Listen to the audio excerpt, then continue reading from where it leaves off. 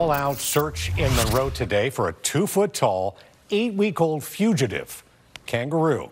Kangaroo 7 North Sound reporter Ryan Sims was on hand for the whole thing today. And Ryan, we are 8,100 miles away and an ocean away from Australia. Why is a kangaroo in the middle of Monroe? They're not exactly native here to the North Sound, are they, Dave?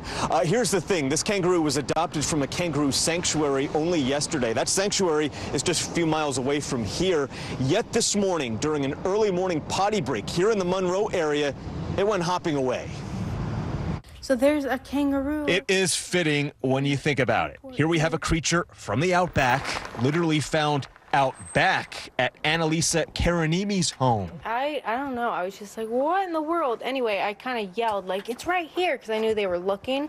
So I wanted to get their attention. A kangaroo conundrum then unfolded here at Annalisa's carport. And I was like, I should probably go inside before we scare the kangaroo more, because they said kangaroos can die under too much stress. This little guy, understandably only 8 weeks old, he wasn't holding up well, shivering and cowering in the corner. I've been here looking for him all day. As animal control officers tried to coax this kangaroo out of here, his owner was in tears. I've had the whole town of Monroe looking for him. Police tell us this kangaroo came from a nearby sanctuary in Arlington. He was picked up only yesterday, and already you could say that he decided to bounce. My reel was on the loose. I called 911. It looked scared, just like lost and just, I don't know, just sitting there in this little safe place.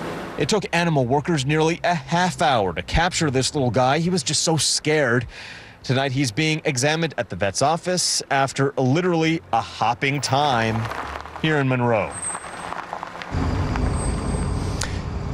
And this is the incredible part. This is not the first time Kangaroo 7 has even covered a story like this. It happened a few years ago. We'll re-examine last time there was Australian animal drama here in the North Sound coming up at 6 o'clock. We're live in Monroe tonight. Ryan Sims, Kangaroo 7 News. Talk about a kangaroo caper. I kid you not.